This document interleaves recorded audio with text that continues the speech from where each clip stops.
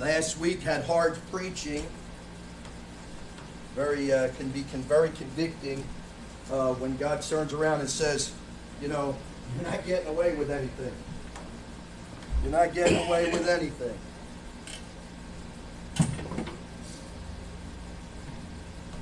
I got to tell you, I always laugh at that a little bit because we are getting away with something. At the rapture, we're getting away with something, you know. I mean, yeah, God's going to have us sit down with him, and he's going to talk to us. You've got to understand something. The judgment, don't be afraid of judgment seat of Christ. It's not a whipping post. Okay? I know preachers that were preaching that all your unconfessed sin is going to come out at the judgment seat of Christ. I thought Jesus died for that stuff. You know what the judgment seat of Christ is? The judgment seat of Christ is an award ceremony. You're going to get for what you did. He's not condemning anybody.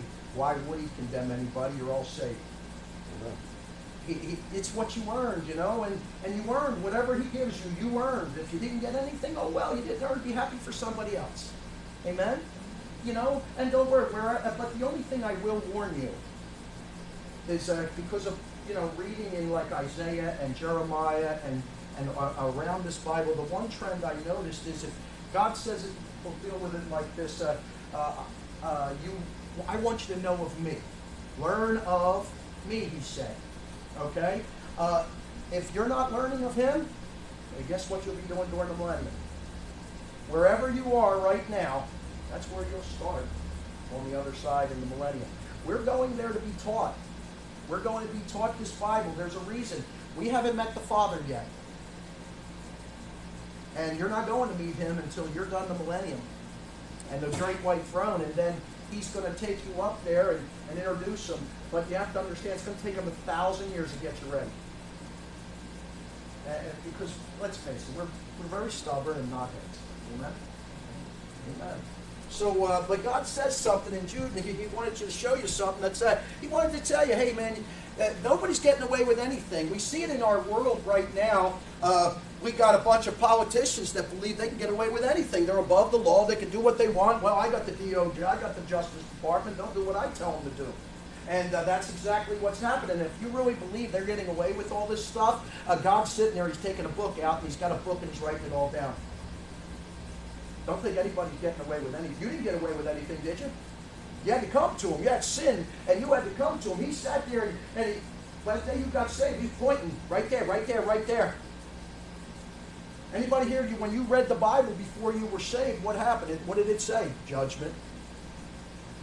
That's the only message you get. What's that? You better get saved.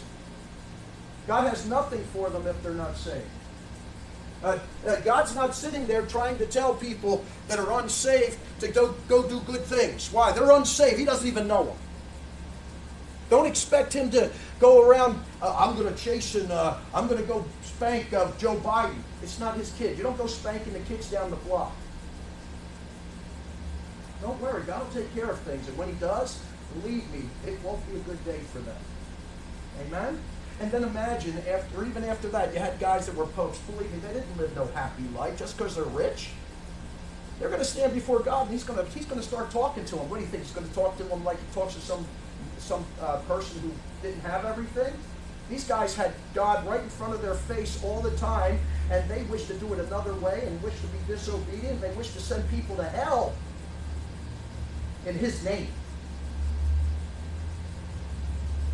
They got a bad day going in front of them when they get in front of the great white throne. They're going to have a bad day because he's going to bring everything out in front of them, and they're going to see what they did. And then all those people that followed them and wouldn't come to the Lord, and believe me, they've had their chance. Don't think they haven't. They're going to go down with their leader. Amen. Amen. All right, the book of Jude. And what last week, like I said, we got into, he says basically in the first part of this, he has a salutation, and he tells you who it's for, and he says, look, these are for saved people, those that are sanctified. People who are lost are not sanctified. These are God's people he's going to talk to right here. Don't expect other people to know what this is about, because not many, I don't know, I think Larry and I, we go around the town, we ask people if they read the Bible, if they're unsaved. I don't know anybody that really says yes. You, Larry? Unsaved people don't read the Bible. Don't expect them to know any of this stuff. Amen? And he gives a salutation. Then he says something. He says, he wants you, gives you a charge in verse number 3, and he says something like this: I want you to earnestly contend for the faith. I want you to stand up for it that was once delivered to the saints, those guys that led you to Christ, and now you're one of them. He says, when I put that, I want you to contend for that faith you have. And he gives the reasoning in verse number 4. He says, for there are certain men. And guess what? They crept in unawares. You didn't even realize it. They crept in. I'll tell you how they crept in. They came from Bible colleges. They have resumes. And what happens is they come in to be the pastor, and everybody says you have a resume. And they come in and they give a resume. This is no job. This isn't something that you turn around and you walk in and say, well, I went to school. School doesn't qualify you for the ministry. We've got that concept in our head. Oh, you know, if you go to school, you're qualified to do these things in the world. How's the world doing? Don't bring it into church, man. It's messed up the world. Why would we want to mess up the church with that stuff? That worldly education, you know what? I have all the alphabet soup people. It's worthless to me. I'd rather have a guy who can work with his hands than a guy that just sits there and has an opinion all the time. You know? Who Jesus pick? I mean, who did the Lord pick? He didn't go down to the sons of the prophets in the schools. He went in the field and picked Elisha. When he picks Elijah, what does it say? Just as Elijah did, just like what? His resume isn't a big thing.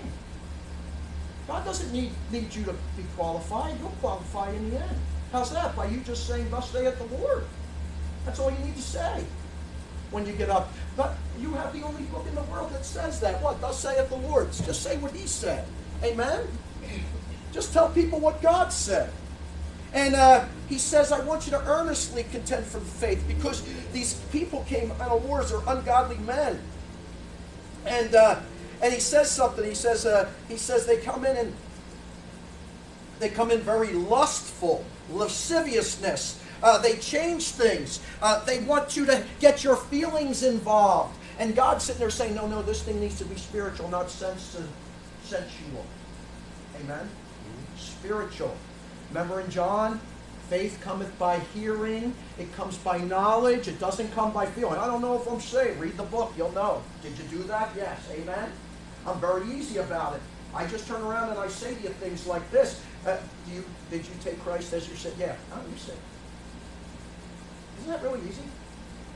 Okay? Are you trusting on the death, burial, and resurrection of Jesus Christ? That's a gospel. Are you trusting on that and that alone? Yes. Amen. Way to go. And now you read your book and you keep your assurance, because he's not going to give you a feeling. You're going to have to know these things. That's why he says, these things I have written, that ye may know. That ye may know. It's going to be by hearing. It's going to be by knowledge in all those ways, and understanding, not by feelings. And he says, these guys are teaching that stuff, and they're getting you all pumped up on emotion here. It becomes a flesh fest with it. And God wants you to understand something. All these people, they're not getting away with it. And there's where he starts to talk about these different people. And one of them is, you look at verse number 5 and down to, we're going to go 5 to 7. The Bible says, I will therefore put you in remembrance, though ye once knew this, how that the Lord, having saved the people out of the land of Egypt, afterward destroyed them that believed not. And the angels, which kept not their first estate, but left their own habitation, he hath reserved in everlasting chains under darkness, unto the judgment of that great day, even as Sodom and Gomorrah, and the cities about them, in like manner, giving themselves over to fornication, and going after strange flesh, he says, are set forth an example, suffering the vengeance of eternal fire. Father, thank you. We ask you, Lord, to bless this preaching, Lord Father, and if you would, Lord, get into our hearts. We need these things. We're going to get a big teaching, but Lord, let some of it get in that I may understand what you're trying to tell me spiritually. I thank you, Lord. We love you. Just give us some fresh oil in Jesus' name. Amen. All right. Now, the first page of that Bible and the first verse, it says, in the beginning God created what? The heaven, singular, right? And the earth. The heaven and the earth. So we have two elements there, okay? God says he's going to give you, has a division. He has the heaven and the earth. Now, would you say heaven spiritual or physical? It's spiritual, okay? Heaven is a spiritual location, okay? Yes, we have space available, but he has a different look at it. Now, you have something that looks like this. There's spiritual, and what do you think the next one is? Physical, okay? Spiritual, you can't touch it. You can't feel it. Words are spiritual, okay? Jesus said these words are spirit, these words are life. He says if I give you these words inside, they fix you all up. Amen. Okay? Physical, he was healing people physically, but what do you think it's better to do? Heal somebody physically or heal somebody spiritually? Spiritually. So the same with the Lord. He had two types of things that have happened. It's always these two different ways. God is a divider. Well, wait a second. We need to build bridges. No, we need to build walls. Didn't you ever notice that in the Bible? God's building walls. Can anybody show me the one bridge he built? What's the matter? Because there are none. And the reason why is because God's looking, he's not looking for us to go join the world. He wants the world to join us. And when they do, they'll be out of the world. And they won't be a part of that world anymore. Only their physical life is living there. Amen? That's what God's trying to tell you. God is not, let's get the whole thing together. No, divide it up and get rid of the weeds. That's how God thinks. He wants to divide it up. And that's why he even said to those that are sanctified, what's that? Set apart. Separate from the sinners. That's what God wants. That's why you have a church. He gets you in here to do what? To get separated from the world. That's what this... Look, you're not citizens of the United States when you come in here. You're citizens of a place called New Jerusalem when you come in here. Look, let them keep their junk outside. Keep it out there. I don't want it in here. And they can do their things outside. And when the cops come, they can sit outside. And if they come in, they can hear about Jesus Christ and how to get saved. Amen. We're different people that are in here. We're a spiritual nation. Amen. A holy nation, God wants us as. And he has a definite thing. Now, God, when he started this whole thing out, you should all be at Genesis right now. Let me show you something. Look, what I'm going to show you real fast is not something that we're going to argue about, okay? All right, I'm not here to do it. I'm just going to give it to you. Want to talk about it later? Go ahead. I'm not worried about commentaries or what this one says or what that one says. There's some things in the Bible we have to contend with. Amen? Nobody's trying to bring new theories in or anything else. In the beginning, God created the heaven and the earth. Look at the second verse. And the earth was without what? Void. And darkness was upon the face of the deep. So what happened? Doesn't God, when he does something, doesn't he create everything perfect? I mean, he can't create it with a flaw. How could he create it with a flaw when he's a perfect being? Who creates the flaws? Well, we do. We do. So God created things. Now, what did he create? He created two different beings, two different types of beings. He creates a celestial being, which is angelic, and we only know of three forms. We know of the cherubims.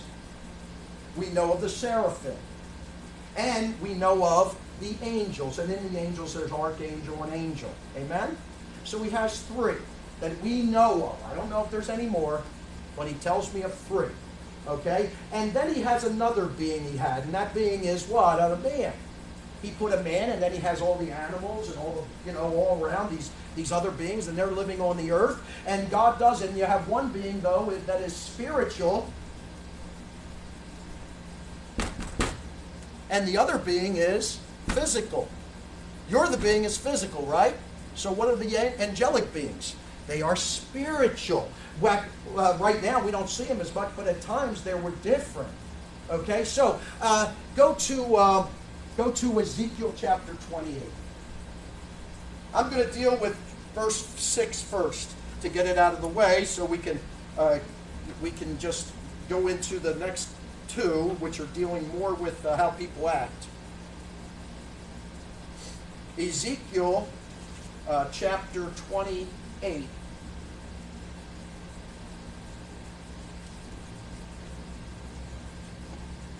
And in Ezekiel chapter 28, we'll go down to where the cherub starts. Just give me a few seconds. I'm trying to talk while I'm doing things. Go down to verse number 13. Actually, 12. He says, Son of man, take up a lamentation upon the king of Tyrus, and say unto him, Thus saith the Lord God, Thou sealest up the sum, full of wisdom and perfect in beauty. Thou hast been in Eden, the garden of God. Do you thoroughly believe the king of Tyrus was in the garden of God? I mean, he's talking to Tyrus. But who do you really think he's talking to? He's talking to Satan. It's right inside of him. Amen? Okay, remember with Peter, he says something. He says, get thee behind me, to Peter. He says, Satan. Well, he's talking to Peter. Why would he? You're working for him right now. You see? So I'm talking to Satan, you said, if you're working for him. So he's talking to the king of Tyrus, but he's talking to Satan that's working in that guy. And this is what he said. He said, Thou hast been in the Eden, the garden of God. Now, I don't know about you, but I know a little bit about English. And you know what English says? If it's Eden, the garden of God, the whole area of Eden is the garden. And it's a region, and it's the garden of God.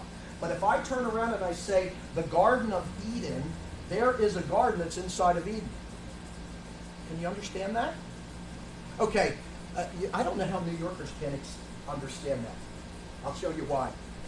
You have a town of Antwerp, or wherever, town of Philadelphia, the town of Luray, you have the town of Antwerp. Governor has a town outside. You have towns, and then inside the towns you have these little communities, and they call them villages. So you have the town, which is called Antwerp, and inside you have a village, and that's the village of Antwerp. You have the garden, Eden, the garden of God, which would be the whole town of Antwerp, or you could have the garden that's in Antwerp. Can you understand that?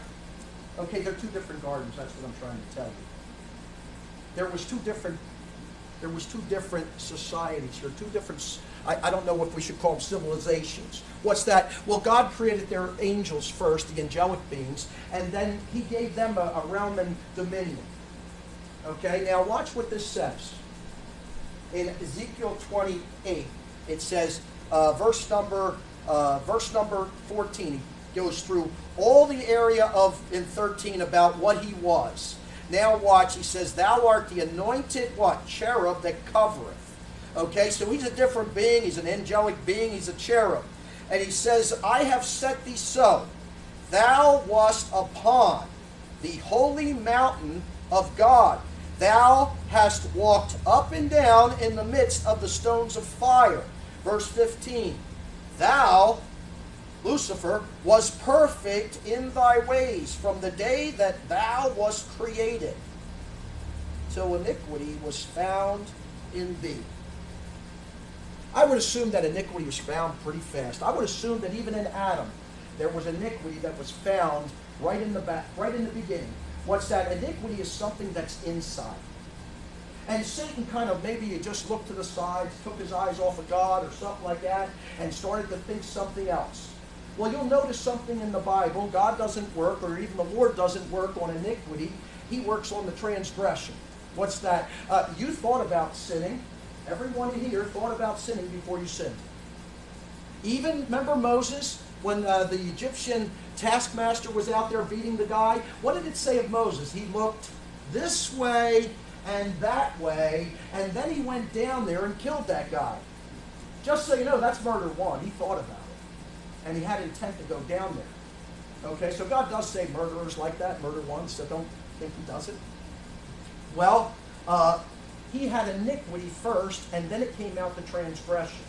Okay? Anybody here ever get punched in the arm or something like that? Get this big bruise? It doesn't bleed, does it? It's on the inside. You are bleeding on the inside. That is a look at iniquity. In Isaiah chapter 53, verse number 5, it says, he was wounded for our transgressions. Transgressions, wounds. Wounds are on the outside. Okay? They're cuts. They open up. He was wounded. He was cut open on the outside for our transgressions. Transgressions are on the outside. They're the shoplifting, the actual taking, that's the transgression. Amen? The iniquities, those thoughts you have in you. He was bruised for our iniquity. What's that? The inside stuff. Amen? It's both bad, but God works on the transgression. Go to Isaiah 14.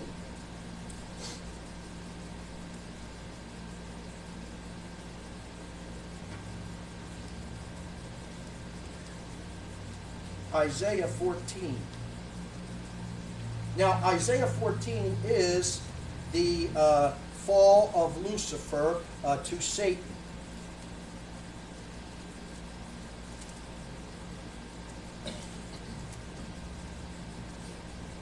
And it will start in verse number 12 right here. Just so you know, you have the only book that identifies who he actually is. It says, how art thou fallen from heaven? Who? O Lucifer, son of the what? Morning, not the morning star, people. The morning star is who? I'd be worried about a book that said he was the morning star, that Satan's the morning star, because that's a title that's given to Jesus Christ. Amen? And he says, how art thou cut down to the ground, which didst weaken the nations? Verse number 13, for thou hast said where? In thine heart. Lisa, that's iniquity, right? You just thought about it. You said it here. Okay, so it's right there. This is where God sees it. He says iniquity was found in him. That's the iniquity right there. He says what? He says, I will ascend into heaven. Now, if God created the heaven and the earth and he's going to ascend into heaven, where is he? There's only one other place. He's on the earth. He had to be created after that sentence, first of all, because in the beginning, God created the heaven and the earth. He couldn't ascend into heaven if it wasn't already created. Amen? So he says, I will ascend into heaven. Look at the next one. I will exalt my what? Do you realize what he just said? He has a kingdom here. He has some type of dominion. He had a throne. You don't just have a throne and you just talk to nobody. I even have a pulpit and I talk to people. If people aren't here, I don't talk to anybody. Amen? Except my wife, she sits there. But anyway, he says, now look at the next one. He says, I'm going to exalt my throne where? Above the stars of God. He had a throne and he had some beings in that throne that he was in charge of. Now watch, it says, look at the next part. Here's where it really gets touchy. I will sit. Now look at the next word. Also. I will sit also upon the mount of the congregation in the sides of the north. Where's that? What's in the mount of the congregation in the sides of the north? That's where God sits, in the sides of the north. So what is he saying? I'm going to sit up there with God. And then look what he says. I will ascend. Look at the next one. He says, I will ascend above the heights of the clouds. And then he says, I will be like who? I'm going to be like God. I'm going to be just like him. I'm going to sit right next to him. I'll be the fourth person in the Trinity. How's that one? Or maybe he's looking at, well, I can rule too. I'll do just like him and he'll make me a ruler. And what happened was the iniquity that he found in while he was down here was the same iniquity that turned into a transgression. And guess what he did? Let's go get it, guys. Well, how's that? Well, think about it. How many days of the week are there? What is the seventh day? It's the Sabbath, right? Now, what are you supposed to do on the Sabbath? Worship God. These things of old are the same. They probably are on the earth, and he said he went up and down in Ezekiel. He went up and down. What's that mean? He went up and they worshiped God. What happens sooner or later? Well, the next time we go up there, we got a plan. What's that? We'll take over. Go to Isaiah 24.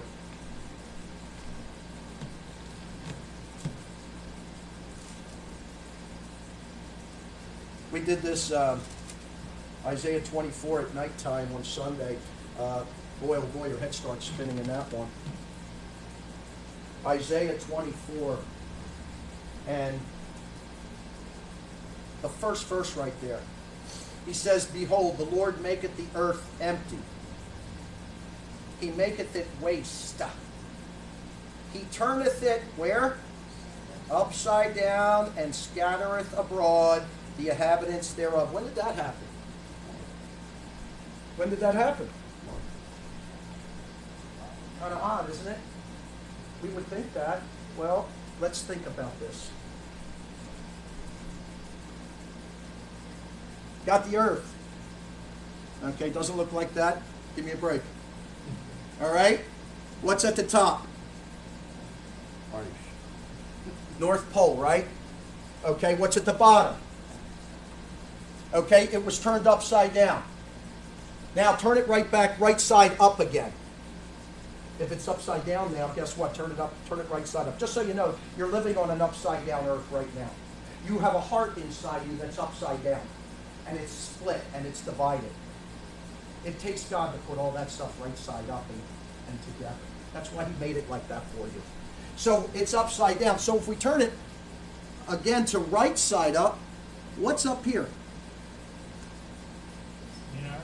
Antarctica. Amen. Antarctica would be at the top.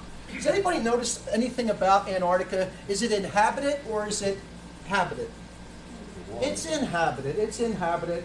Nobody can live up there without some kind of bubble or something weird like that. Okay, so it's not habitable. All right? It's basically an ice cap. God said he made the earth to be what? Habited. Okay, now, I don't think Peter knew this, but you ever notice there's guys that write in the Bible and there's no way they could have figured that stuff out because they didn't understand time and everything else. And, you know, they were just writing for what they had at that time. It seemed right to them. Go to 2 Peter chapter 3.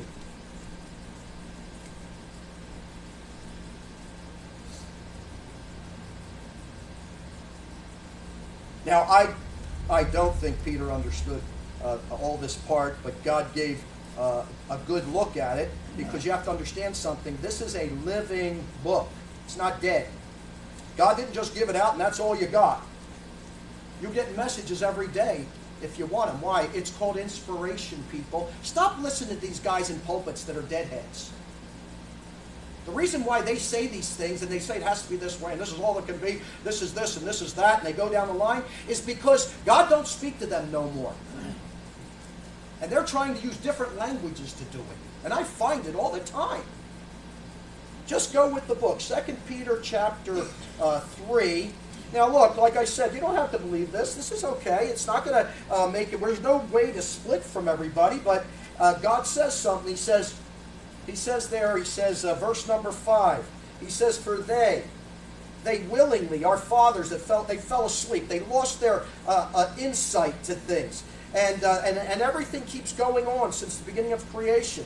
And he says, for this they are ignorant. What's that mean? They just want to be stupid. They want to be.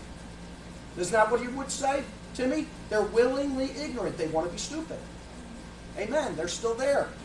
And he says that by the word of God, the heavens were of old, and the earth standing out of the water and in the water. Now, if you have the earth, and the earth is a planet, and the earth is standing, now it's a planet, in and out of the water,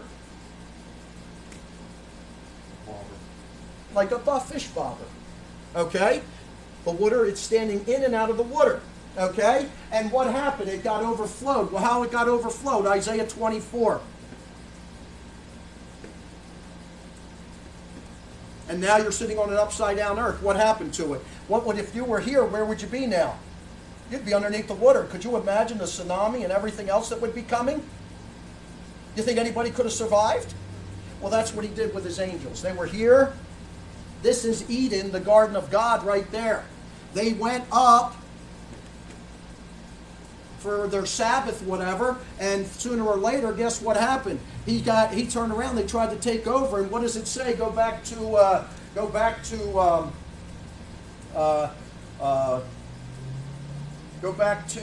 excuse me. He turns them over, and then he washes them out. Go 2 Peter chapter 3 says, whereby the world that was then being overflowed with water, what happened? It perished. And then what did God do? Okay, go to Job chapter 26. God's trying to explain this to us, but you have to understand something. We're not the smartest beings in the world. It takes us a long time to catch up with the Lord. And just so you know, this time that they reigned was not a long time. The lesser being gets more time. Are we not lesser than the angels? We get 6,000 years. They got about 2,000. Remember, there's 7 days in the week, and if Christ would have came back without the church, he would have been caught with 2,000 years. What could he have done? Well, he could have showed the first one. What's that? 2,000 years. They messed up, took them 2,000 years, and God got rid of them. Okay? Now, he says in Job chapter 26, look down at verse number 6. He says, hell is naked before him, and destruction hath no covering. Verse number 7, he stretcheth out the north. And he says, over what? The empty place. And he hangeth the earth on what? Upon nothing. So what he's trying to tell you is he has an empty place out there, and what he does is, in this empty place, he puts the earth in there. And now the earth is hanging on what? It's not supported. It's just there. It's just hanging. God's holding it right there, and when he's done with it, guess what? It's going to fall. And he tells about that when he says that transgression upon it later on in 24 of Isaiah, it's going to fall away. He has an empty place. What do you mean he has an empty place? Go to the first page of the Bible, Genesis chapter 1. He explains this. He drowned those people out, that first civilization. They had their shot, and now he's going to work with somebody else.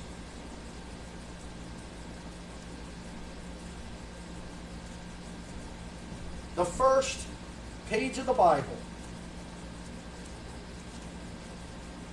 And you'll notice it says the first day gets complete when he made light. Let there be light, and there was light. And God saw the light, that it was good, and he divided the light from the darkness. Verse number 5, and called the light day and the darkness night. He didn't have the sun yet. And the evening and the morning were the first day. Verse 6. And God said, watch, let there be a firmament in the midst of the waters, and let it divide the waters from the waters. And God made the firmament, and divided the waters which were under the firmament from the waters which were above the firmament. And it was so. Verse number 8. And God called the firmament what? Heaven. So what do we got here? Well, we were like this, and there was water throughout all the universe except for where that is and where God's throne was. God pushed it down into the water. Obviously would have had to push it into the water, and now you got this. And God took what's called a firmament, an empty place, and he put it in the midst of that water, and now you're living basically in a big old beach ball, basically, with the earth in the middle of it. Anybody here ever play that top that you pushed and it spun around and all those things were going erratically around it? Did you ever notice in the middle there's one little marble and it's just hovering there? How is it doing that? Well, by science, everything is moving around it, keeping it in place. That's what our universe is. Everything's spinning around, and it's keeping the earth in place. You say, well, no, the sun is the middle. Whoever told you that one? People in school? You read the Bible, he tells you differently. He tells you something else. He tells you the sun goes around the earth. He doesn't tell you the earth goes around the sun. And I want you to understand this. I went to the high levels of college. They have still yet to prove that the earth revolves around the sun. Yet to prove. I'll be waiting for anybody to come with any type of scientific experiment to show me different. But I'll tell you the experiment you can do. Take a telescope and fill it with water. Look at the sun. See where the light, you ever go into a pool and you go down to the bottom and you see the light coming through? The rays? Okay, if you do that with a telescope, what's going to happen is, if the earth is moving, now think about this, if the earth is moving and the sun is not, the light that comes in will always go straight down into your eye. But if the sun is moving and the earth is steady, what will happen is the ray that comes in will go to the side. What do you think it does? It goes to the side. Now, I gave you a lot of meat in that passage, just so you know, and told you a little bit of meat there. But I'm going to tell you, God does it a little bit better than I could ever do. Okay? Does anybody remember Joshua? Go to Joshua chapter 10. See, I had this thing called education too in school. Yeah, they lied a lot to me. Joshua chapter 10.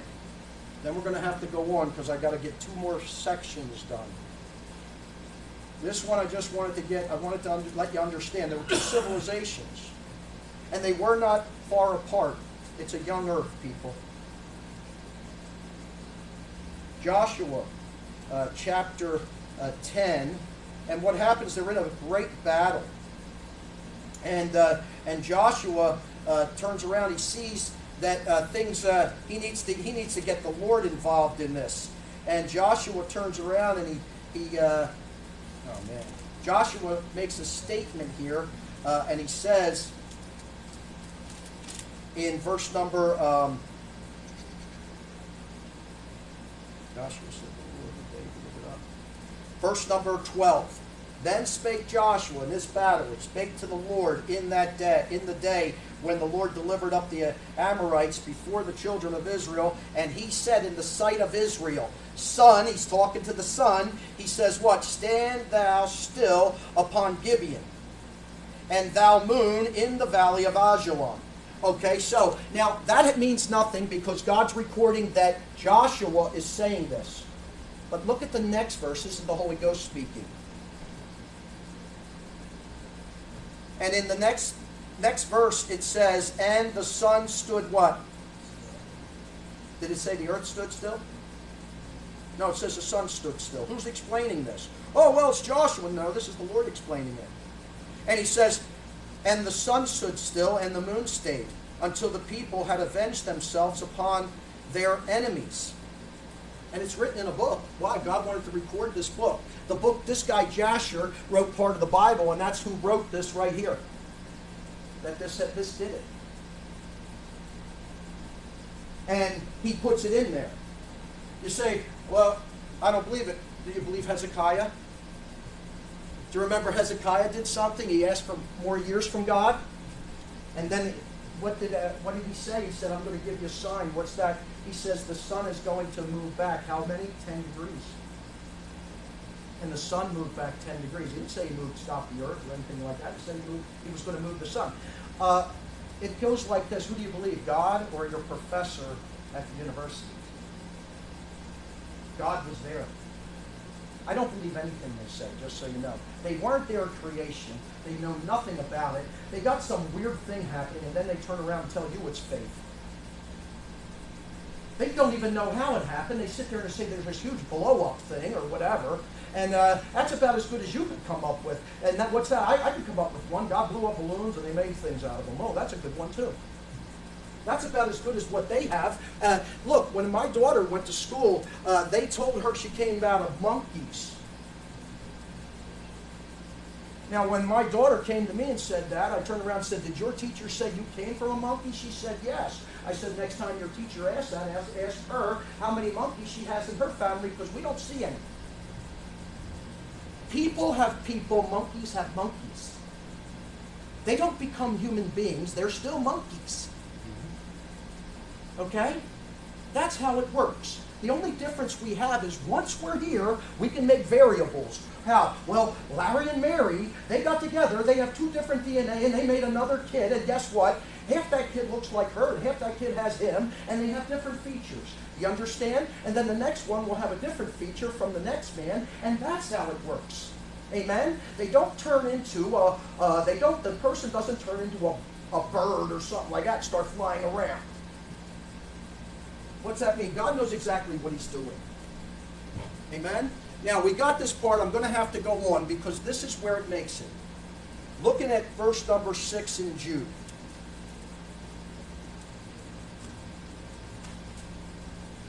And he says, the angels, just like Satan, who didn't keep their first estate, they didn't want to serve God. They wanted to move on. They wanted to rebel. They decided to rebel. You know what? God washed them out. And he says right here, he says, but the angels that kept not their first estate, they didn't want to. They didn't want to keep this. He says that they left their own habitation. They were the ones that rejected God. And he says what? He says they reserved in everlasting chains under darkness unto the judgment of that great day. They're going to be judged someday, and God's going to do it. Now go to, he puts this a little different in another verse, and go to 2 Peter chapter 2.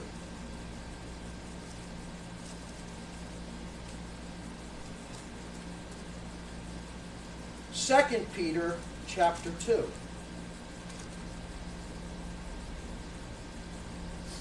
And you'll notice in chapter 2, he's talking about the same thing Jude is dealing with, but there were false prophets, false teachers, okay?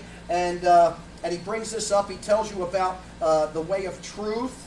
And then, look, in verse number 4, he says, and for if God spared not the angels that did what? That did sin. They sinned in that first creation, or that first civilization. He said what? He cast them down to hell.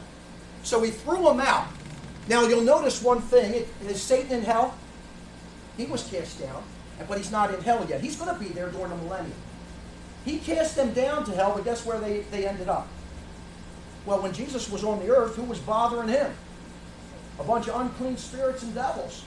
They got washed out up there. They lost their body.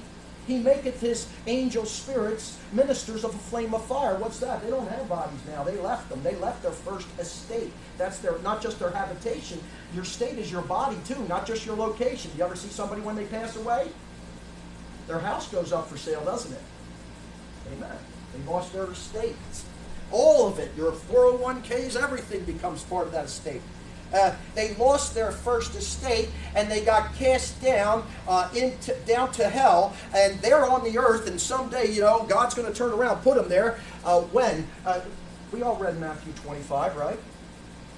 What's it happens in in the 40 verses? In 31 it says that depart from me, ye cursed, into everlasting fire, prepared for who? The devil and his angels. They're not there yet. A whole bunch of people down there. But guess what? They're gonna see real soon who's coming with them for about 1,000 years. They're a little bigger than those people, so guess who's in charge? Amen. That's why I wouldn't want to go to hell. I don't want no angel with me. They're bigger than me. Amen. So here's where you got a difference. Now, he says they're in everlasting chains of darkness. So the first thing you thought was physical. You thought physical. You said, well, God's got a chain there, and he's going to wrap them around them. Everlasting chains of darkness. The chains are darkness. So you've got a physical there, and you've got a spiritual. He cast them down. But what else did he do? Spiritually, he put them in everlasting chains of darkness. What's that? I'll show you. I'll show you real fast. Go to... let's go to 1 Corinthians chapter 2. 1 Corinthians chapter 2.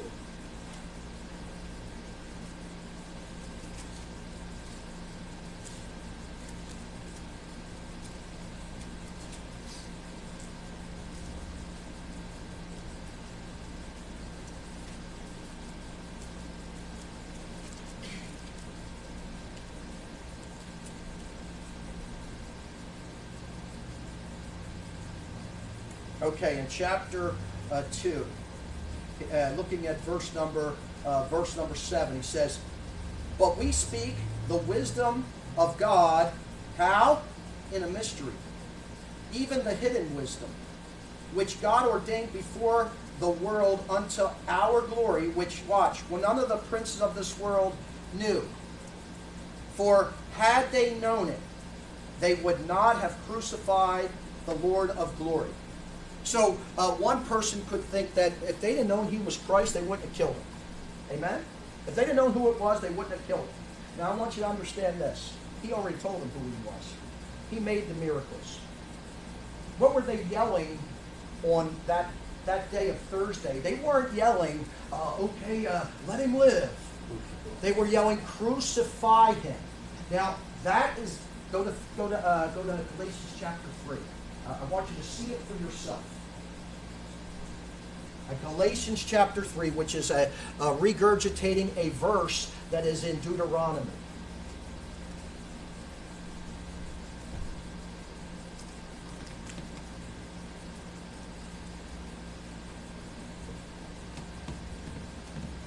Now you'll notice a phrase in chapter 3. Look at verse number 13. And that phrase is, "Cursed is every man that doth" what? "Hangeth on a tree." Jesus hung on a tree, amen? It was a cross. He hung on it. It was made of wood. He hung on a tree. So cursed is a man that hangs on a tree. There was only one way God could kill his own son. And that was crucifixion. He had to hang him on a tree. What were they yelling? Crucify him. What's the problem? They didn't have a spiritual insight, and even the devil was pushing this. Crucify him, crucify him. If the devil would have known that spiritual implication of he only had to be crucified, had to be on a tree, he would have been yelling, "Yeah, stone him. Kill him some other way. Stone him. Beat him to death." He could only be killed on the tree, and he didn't know it. Why? He doesn't. You have to understand something. Is not the devil a spirit? Are not the angels spirits? Are they God's spirit?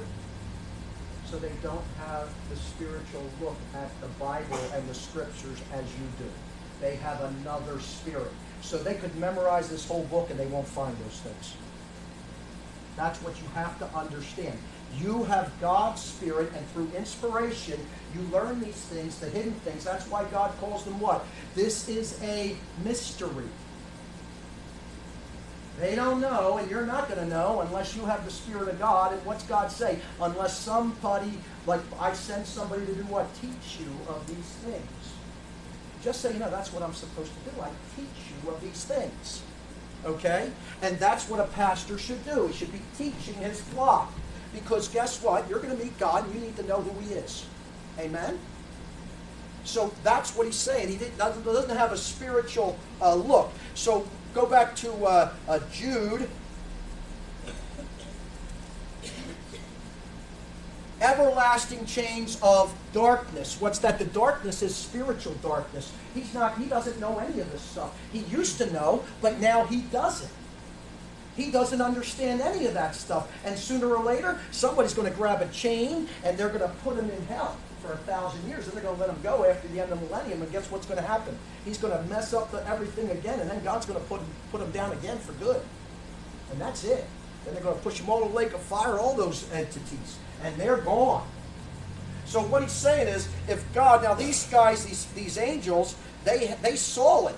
They saw the throne of God, and they knew these things. They knew better than we did. They saw it. They knew how to worship God right there. They were doing it in his presence, in their spirit. And guess what? God said, that's it. You don't have that no more. They can't worship God. How? In spirit and truth. Did you notice when Jesus showed up, what did they say? Are you here to kill us? Well, if they knew the spiritual applications of the Bible, they'd know that it wasn't going to happen until later, wouldn't they? They were afraid right there. They don't know these spiritual things. Why? They'll never know. They're in everlasting chains of darkness. They're not going to know these things like you do. That's what he's talking about there. One's physical, cast them down, and then the next one is spiritually. They don't have it. They're not spiritually discerned. They can't figure this stuff out. Just like when you go and talk to your unsaved friends, and or even your friends that are saved but don't read the Bible and aren't taught the Bible, and you try and teach them communion or anything like that. What is it? They're not spiritually discerned. They're sitting there going, and you're trying to explain it, and they don't want to hear it. The problem isn't that it's not true. The problem is they're not spiritually discerned. They can't figure this stuff out. They don't have anybody teaching them that stuff, and some guys teaching them sensational stuff. Now, let's look at verse number 5, back in Jude. Now he says, remember, they're not spiritually discerned, and he brings this up, and he says, I will therefore put you in remembrance of what? Though you once knew this, how that the Lord, having saved the people out of the land of Egypt, brought them out after the Passover.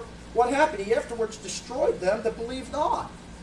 There were some that went out and they didn't believe. What's that mean? Everybody comes out as a Hebrew, amen? Everybody that came out, bring them out. We had some mixed multitude, but guess what? They wanted to be Hebrews. Well, they all come out there, but you have to understand something. Not everybody believed, did they? Some people weren't saved, were they? Just like today, you can have, see all these people, you can have a church of 200. What if there's one person saved and the rapture happens? Does that person go up? No, they're still sitting there. But they're in the church. No, they're not in the church. See, the whole church went up. See, the problem you have is they call themselves Christians, but not all Christians are saved by what the world says. Amen? You got a whole bunch of people down the road, bowing down to statues. They're not saved, and guess what? They're not saved. They know not God. They know not the Lord. So what's God saying? We walked across the desert. Some people got on our side, some people weren't. Those ones that started stuff, they tried to make their own little tabernacle with Korah, and they had to bring in all the rods of the censers, and the member rods, Aaron's rod budded. It gave out 3 things. It gave out buds, it gave out blossoms, it gave out almonds. Just so you know, that's your spiritual outlook. You're either a bud and you're a little child, or you're a blossom and you're a young man, or you're an almond, which is the best fruit, and that's a father in faith. That's what he's showing you there. Underneath that tabernacle, the real priest, he's going to have all kinds. The man of God's going to have those 3 things. And that's what he's trying to show you. Not everybody that left, not all Israel is Israel. There's an Israel of the flesh and an Israel of the faith. He says, of Abraham you came to the flesh, but my seed shall be called in Isaac. What's he trying to say? Those who are saved, that have the knowledge of God and know who he is. They're the ones in the end. So at the very end, now Israel has the first rebirth, which was in 1948, and they became a nation, physical nation. Well, guess what? They're not a spiritual nation yet, are they? When does that happen? That happens in Zechariah. When he comes in, he says, what are these? Thy wounds in the hands and the feet. What's that day? The Day of Atonement is the day when they come to Christ in the middle of the tribulation. He makes an appearance. But guess who? Not everybody's going to get saved, and he's going to take his people, put them away. But what's going to happen to those other people? They go through it. And guess what? They die just like everybody else. Amen? Not all Israel is Israel, people. We have a habit of looking towards Israel and, oh, leave them alone. Let God handle them, okay? He knows exactly what he's doing. Amen. Now we have another group here. Look at verse number, Jude, look at verse number 7. Got about 5-7 minutes left. Now this one is even Sodom and Gomorrah, and the cities about them in like manner, giving themselves over to fornication and going after strange flesh, are set forth for an example of suffering the vengeance of eternal fire. You think these sodomites out here doing these pride parades, you think that God's not watching this? They're sitting right in front of him. He has to actually look at this thing. And there's men on top of floats doing all kinds of crazy sexual acts, thinking that children should be watching these things. I got to tell you something. These people are mentally insane. They are insane, and they're coming after our kids. And you know what? Do you know what our public is doing? Yay! They're really smart people. This is the best we came up with, people. After all these years, this is the best we came up with. What's that? A man's trying to be a girl. What a society we've come up with. You know, really that good. And you don't think God's looking at this? And you don't think that God's not going to judge this sooner or later? Okay, it's coming, people. Why? He tells you, he says, look at Sodom and Gomorrah. What's that? They willingly were Sodomites. Willingly. Did you know what they said? He sent angels down there. He sent angels. You know, they could have, I would have ran up. Hey, what do you know about God? Talk to me. No, they didn't want to do that. You know what they wanted to do? It says they wanted to know him. What's know? Adam knew his wife. Don't you get it? It says it later in Judges 19. Again, it happens. What happened? The men wanted to go with the men. This is sickness. This is crazy. You know what? And God turns around and says, what? Hey, look, I'm going to rain down fire and brimstone. And he starts sending it down. And guess what? They got pushed 1,800 feet below sea level. Where's that? Well, the Dead Sea. Where's Sodom and Gomorrah? It's underneath of it. That's what God does when he's had enough and he starts to send down fire and brimstone. Guess what happens? You go really far down. Does anybody here realize that the Dead Sea is the lowest part on the earth? On land? It's 1,800 feet below sea level. Nothing there can live. And it's full of brimstone, sulfur, and salt. And when they dig down, you know what they started to find? They started to find pellets like this. God rained down fire and brimstone and hail. You don't play with him when he's upset. Amen? That's how he deals with wickedness. Well, why isn't he doing this? Don't worry. He's got this whole thing figured out. Look, here's your biggest problem. The church has been around for 2,000 years. Amen? Okay? Was the United States been around for 2,000 years? No, but you're in it and you think it should be.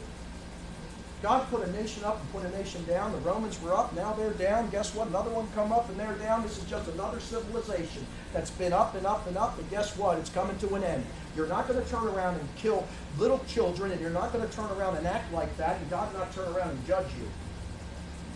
Amen? And that's why he deals with Sodom and Gomorrah like that. What's that? You think they're going to get away with it?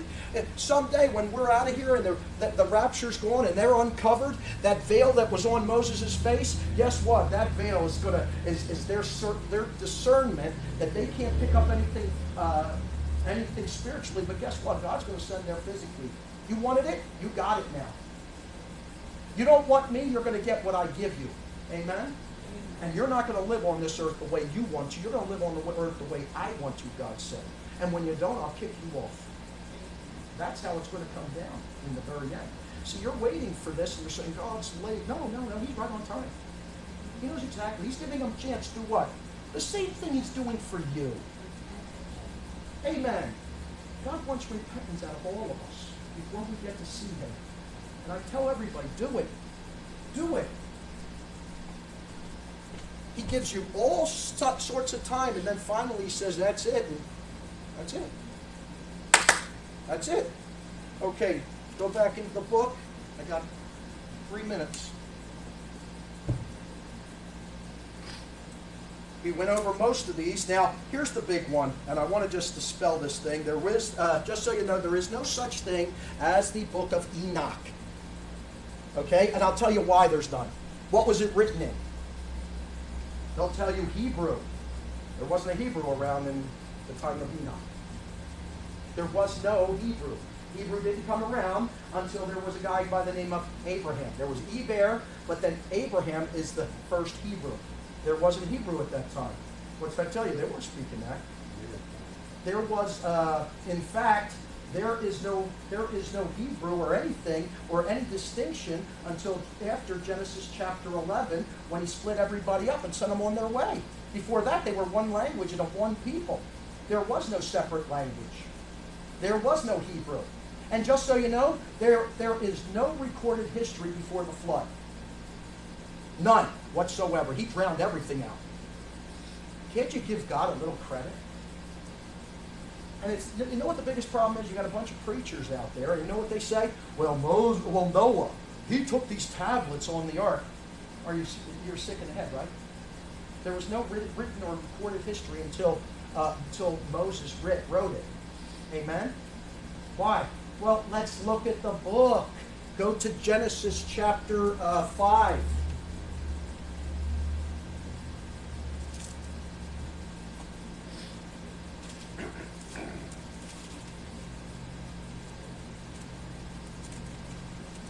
Genesis chapter 5.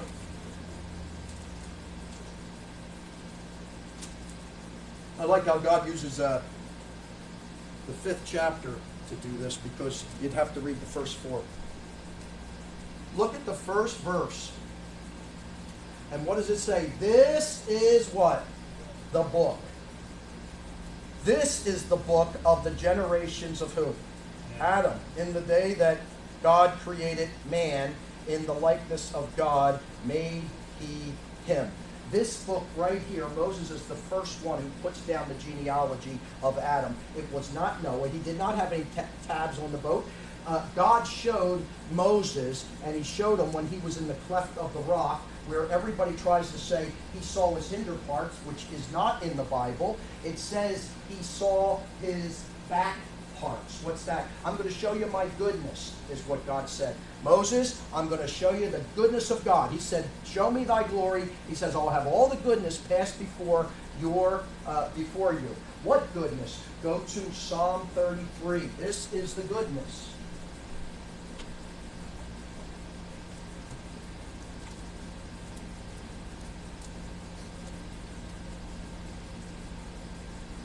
You like learning the Bible? Amen. It's good stuff, man. I'm throwing out a lot tonight. You got a lot of meat here. Okay? Grasp a few of them. You don't have to grasp it all. This is extra credit. Look at verse number 5. He loveth righteousness and judgment. The earth is full of the what? Goodness of the Lord. Now look at the next one. By the word of the Lord were the heavens made. Oh, he's talking about creation. He showed him creation. He went back and gave him Genesis, and he showed him his goodness, had all his goodness pass by him. How could he have gotten those details that he got in Genesis? There's no way. Whisper down the lane wouldn't have made it. He had to tell him all these things. And he showed him from the creation, the whole thing that was there, and he took him through it, and then he writes it all, and then he puts it out to the people. How other could he have done it? That's how he showed him. He showed him his back parts, and he showed him the creation in Genesis, and he was able to go through it. Just so you know, he saw the first day, and what did he say it was? Good. Then he said it was, later on, he said it was very good, and he said it was good. He saw the whole creation, it was good. What are you talking about? The goodness of God. Isn't that cool?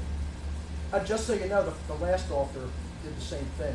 He went ahead in time, and that's why those two people are separated, put apart. The first author of the Bible, he went to the past. The second author, the last author of the Bible, he went into the future. You see? God works. Just so you know, both of them wrote 5 books.